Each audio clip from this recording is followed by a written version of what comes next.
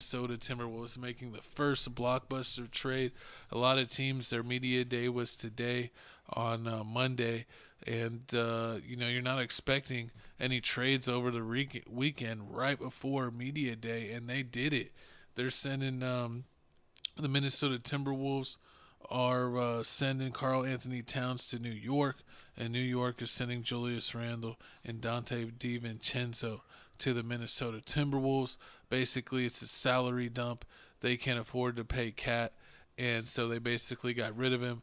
They got rid of one great all-star level player for two decent starter level players. DiVincenzo will come off the bench, but with Mike Conley's age, I think it'll be DiVincenzo playing a lot of minutes, getting almost starter minutes by coming off the bench and relieving Mike Conley, being able to rest Mike Conley and have him play, not such a heavy load. I think will be good for the Timberwolves. So the Timberwolves got depth and contract flexibility with Randle being an expiring contract, and the Knicks desperately needed a center with Mitchell Robinson being out.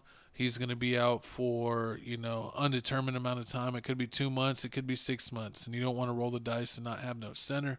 So they got the big cat. He's the only guy available right now, probably the best center that they could get. He's played power forward or center his whole career. And they're going to have a lot of floor spacing. And they say, the big cat sucks at defense. But with having all the wing defenders with OG Anunoby, Mikal Bridges, and Josh Hart, they said that they'll be enough to cover up the Cats' mishaps when it comes to the defensive end. Exactly. But we got a video right here. Basically, of media day, we got Josh Hart and a couple of other players. Basically, let you know how they feel about their new teammate. Seeing the reports. What report? Reports that Karl Anthony Towns being traded to the Knicks. You got Cat? Oh, wow. It's crazy. I was always a Knicks fan.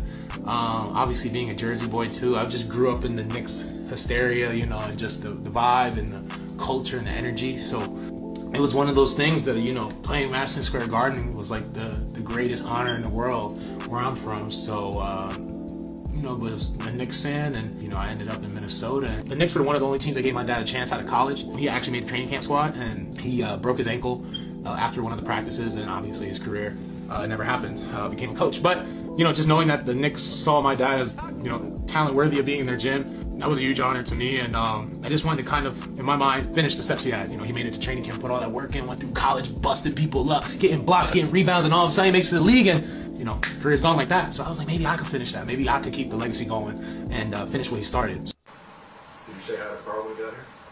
Excuse me? Did you say hi to Karl when you got here? Who's Karl? Don't know who that is. Don't know who that is. Don't know who that is. Oh, that's hilarious. But with this trade going on, who do you think are the winners and losers? My immediate reaction over time, I think it's more of an even trade, kind of both teams winning by getting what they wanted. The Wolves really didn't want to go into the next apron in the salary cap because there is a hard cap, and they didn't want to face all those harsh penalties. So the Wolves did get that cap flexibility, and the Knicks desperately needed a center.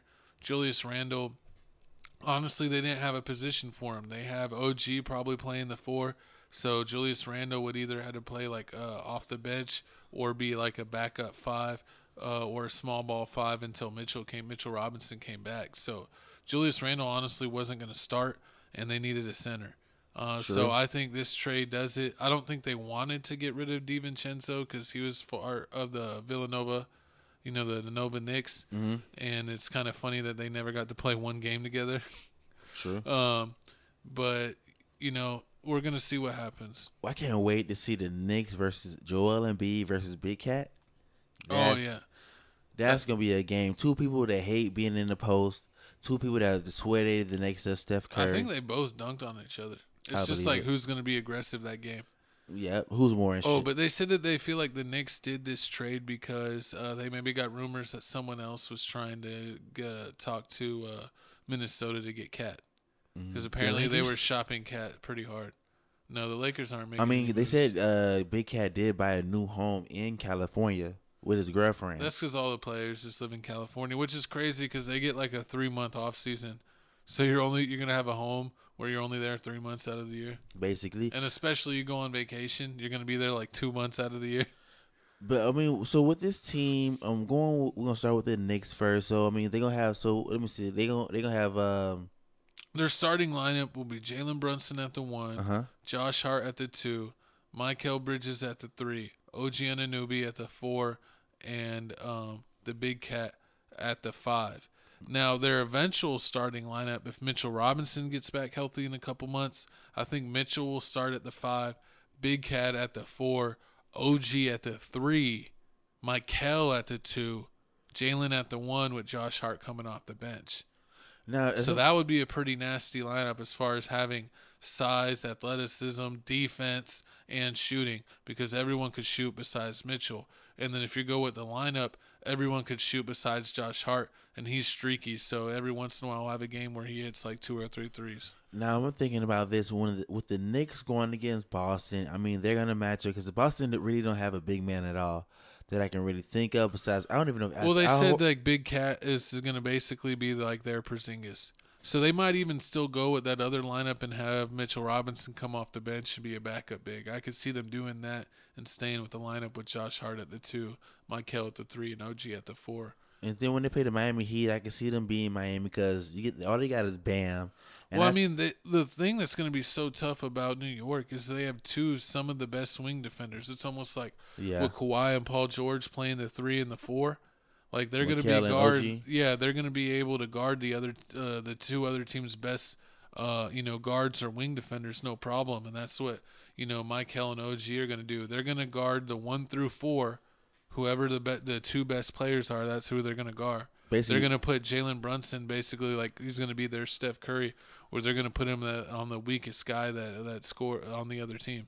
Yeah, I can see it. I see Mikal Bridges and OG canceling out Tatum and Brown. That's who they're going to have. They're going to have OG on Tatum, and they're going to have Mikal on Brown because they're like the same size. OG's the same height as Tatum. They're both 6'8", and then Jaylen Brown is like 6'6", 6'7", and I think Mikal Bridges is the same, like 6'6", 6'7". True. And then when it comes to the point guard, I think the Celtics point guard, the Knicks point guard is way better than the Celtics point guard, and the Knicks center is way better than the Celtics center. So they're gonna win that once you can. I mean, once you cancel out the wings, you really don't got nobody. I think OG can guard. If OG is healthy, he's like a Kawhi. It's like that's why the Toronto won the championship because remember that was Kawhi and OG on the same team. They were shutting everybody down. And I don't think because OG was able, who's really a small forward, power forward, natural small forward, undersized power forward that may do great in your lineup. But he was even able to, whenever all their centers had got injured, he was able to guard Embiid and like not get completely worked. True. Like, which is crazy. And then when it comes to the Timberwolves, man, I mean, I feel like they went backwards. I mean, yeah, you save money. I mean, I don't know who they finna be getting in the season to come, but I mean, you was like what, ranked 2 or 3 top? You gonna be guaranteed. I think top they 3. were guaranteed top 4. They were gonna guaranteed probably have home court advantage in the Western Conference. I look for them to maybe take another step. But honestly, with this, I see them taking a step back. I don't see them taking a step all the way back to a play-in team. I see them being in that 5 and 6 seed, which is still, guaranteed in the playoffs, not in the play-in, but you're not home court. Because I think their spacing is going to be an issue because Julius Randle ain't half as good as a shooter as Karl Anthony Towns, so you're not going to have as much spacing. And then Julius Randle, if he's not shooting at 3, he's almost like a Carmelo where he needs to post up and do his stuff, which is hard for him to get his spacing because what's Rudy going to do? He's going to be right there on the block, bringing his guy over there. So I think, honestly, their best lineup will be having Naz Reid at center and Julius out there because you could have Naz Reid space the court and then let Julius do his post-ups. But they're trying to offset that with also DiVincenzo so they don't have to, rely so much on the rookie they drafted. Was it Dillingham? Yeah, Dillingham.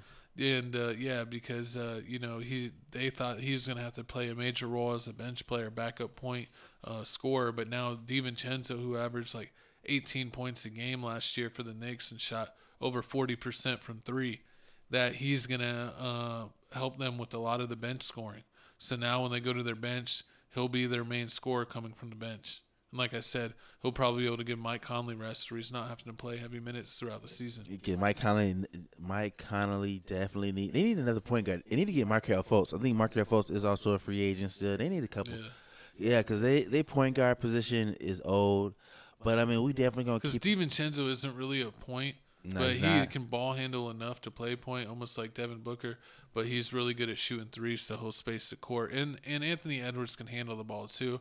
So I think with both of them being kind of combo guards, they're hoping that they can get it done. But yeah, it is kind of sucks sometimes when you don't have a good backup point guard to run the second unit. But if you got a gunner in the second unit, he don't need someone to pass him the ball. He's just going to launch it. Yeah, I can see that. Like Anthony Edwards finna launch it as soon as he get the ball.